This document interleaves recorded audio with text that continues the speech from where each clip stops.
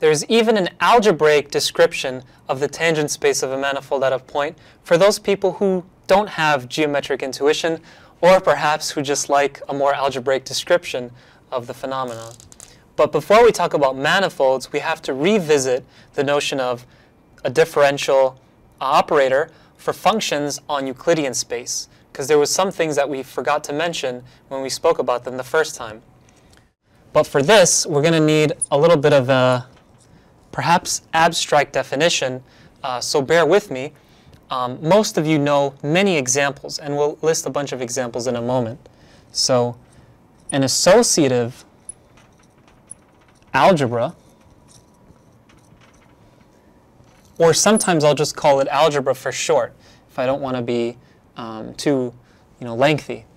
An associative algebra is a vector space, and all of our vector spaces over real numbers for now. So it's some vector space, and I'm going to call it A for algebra, together with a binary operation that takes two elements in your algebra, and it gives you another element in your algebra. And we think of this binary operation as the product of two elements. And in fact, we even write A comma B gets sent to A times B, satisfying the following conditions. First, this product is associative. That's why the word associative is here.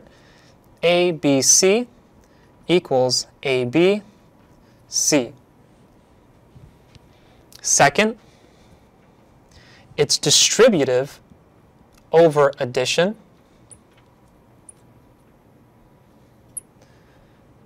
On the right, and it's also distributive in addition on the left.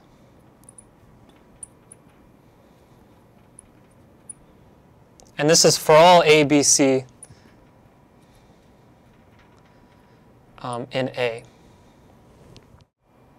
And in fact, just to be a little safe, we may also need, I should have thought about this a little bit more deeply, but I think we also need that if I multiply a constant multiple of A, then this is going to be lambda AB. And also, this also equals A lambda B.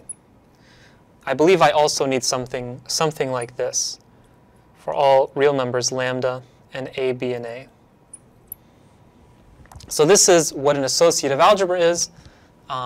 It's more important to just think conceptually. It's something where we can multiply things, and it satisfies a lot of the usual assumptions we might make. However, it doesn't necessarily have to satisfy commutativity. So A is commutative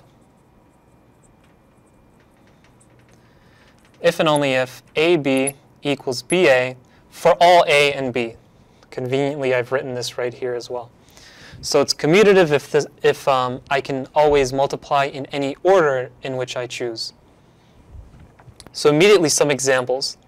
The set of real numbers under the usual addition and multiplication of real numbers is an associative algebra. In fact, it's a commutative associative algebra. Second is the set of M by M matrices. And the product of matrices is the matrix product of matrices. And you can check that it satisfies all of these conditions.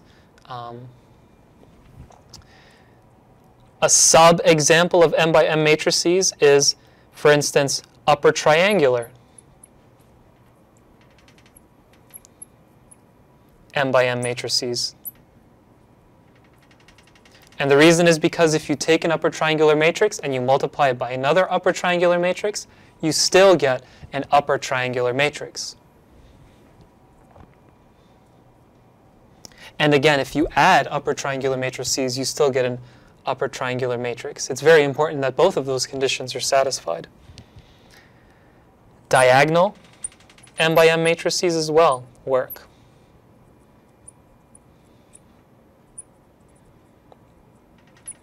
Here the multiplication is rather simple, and in fact, diagonal matrices form a commutative subalgebra.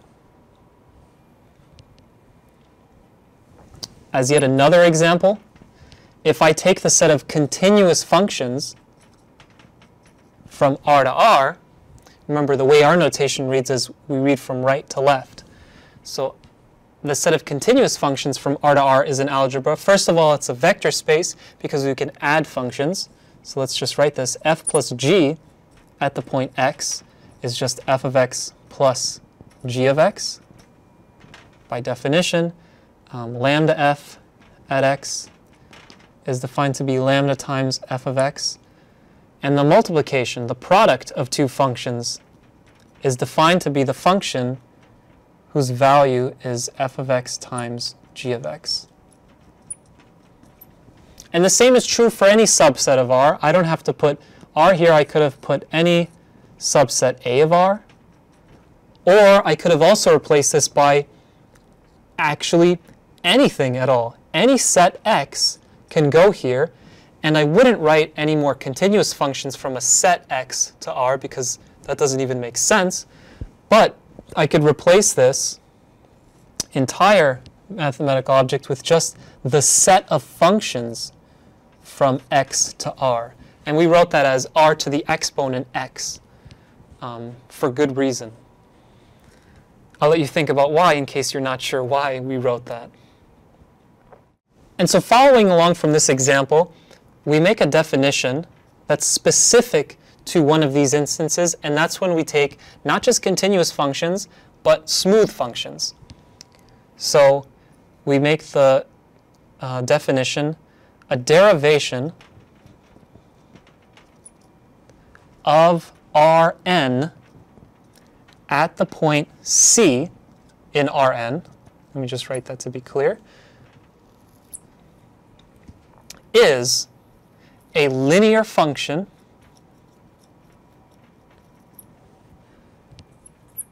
which we denote by curly v with a subscript c from the set of all smooth functions whose domain is Rn, and it goes to R, and it gives me a number.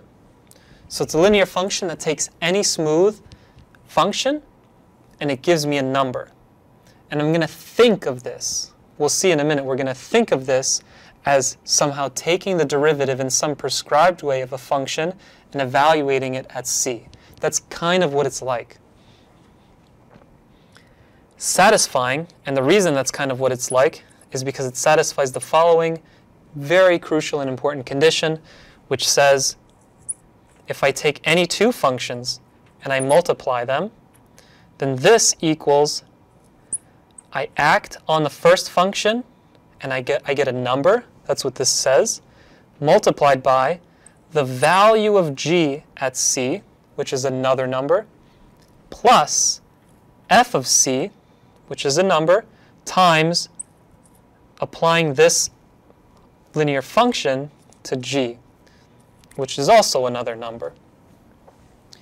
So it satisfies this, and this is called the Leibniz property. I hope I spelled this correctly. Property or rule, familiar from ordinary derivatives. And this definition might seem a little abstract. Where does it come from? But if you compare this to something we've already done before, we talked about vector fields in a way that's very similar to this. But what we said was that vector fields act on differentiable functions and give us differentiable functions again. This is very, very similar. In fact, this is a special case of that. What we do is we have a function that's differentiable, apply a vector field, and then evaluate that function at the point C. And that's going to give us some number if our codomain of that initial function was indeed R. So what's an example of such a derivation? Well, it's closely related to what I just mentioned. Let V be a vector, VC be a vector in the tangent space, let's just make it simple, of Rn itself. and let f be a differentiable function from Rn to R. Then we can define a differential operator that takes an arbitrary function, such as the one here,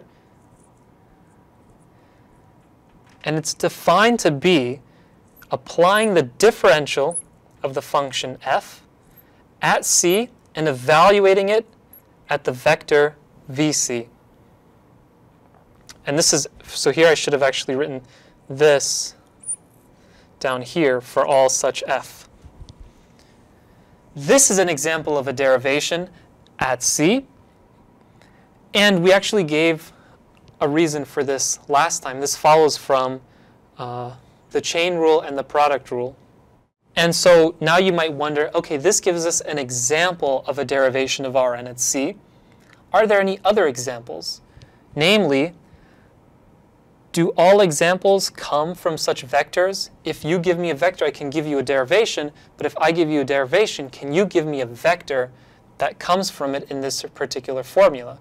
And the surprising result, the really surprising result, is that that's true. Every such derivation does come from such a vector, and there's a one-to-one correspondence between these two descriptions. And what we'll do next time is we'll prove this theorem for derivations in Euclidean space.